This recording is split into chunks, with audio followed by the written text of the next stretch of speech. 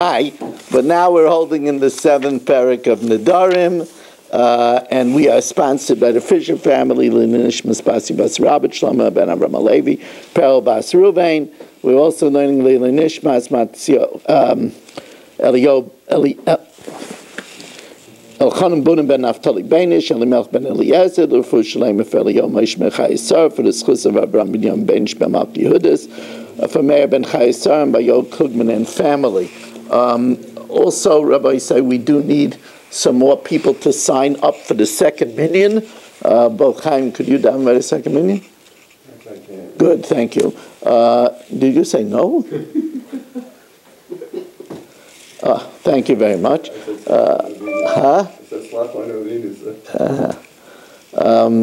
Okay, we need some more people to sign up for the second minyan.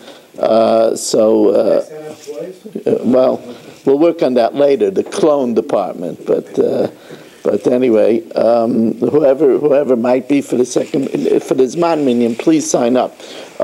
We are holding by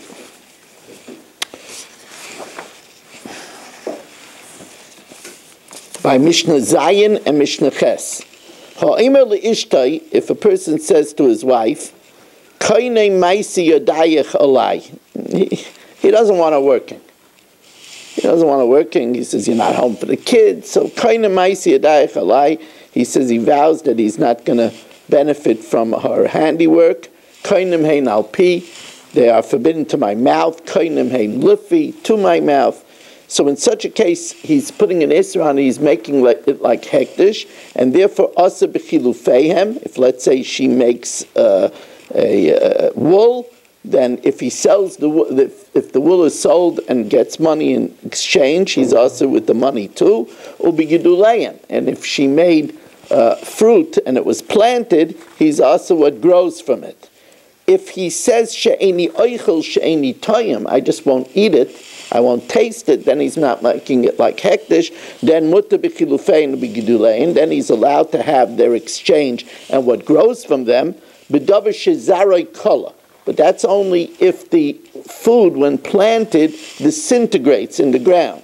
Aval b'davar she'ein zaroi kola, but if the original bulb stays, even in the next generation, and even in the third generation, then afilu gidule gidule and asurin, then even the third generation will be asur because it has from the original thing that he asured.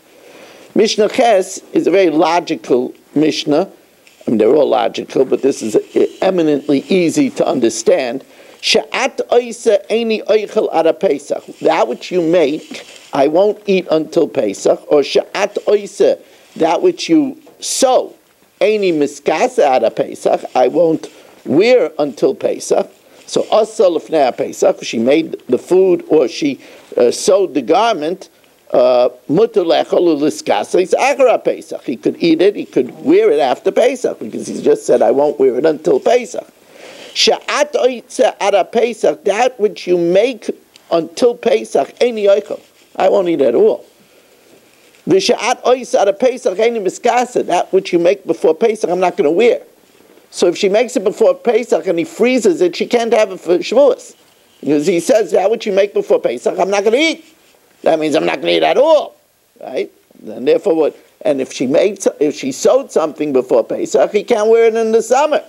Also lefnei Pesach, if she made it before Pesach, also lechol uliskasais, he's not allowed to eat it, he's not allowed to wear it, even achara Pesach, even after Pesach, because he said he's not going to do it at all. He's not going to wear it at all, so then he can't wear it at all.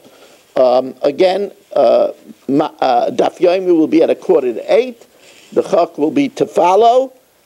Please, again, we will have 2 minyanim. The question is if I'm going to have to go around and beg. So, but that's all it means. But if you're available to dam bizman, if you have such a havamina, please sign and make it a maskana.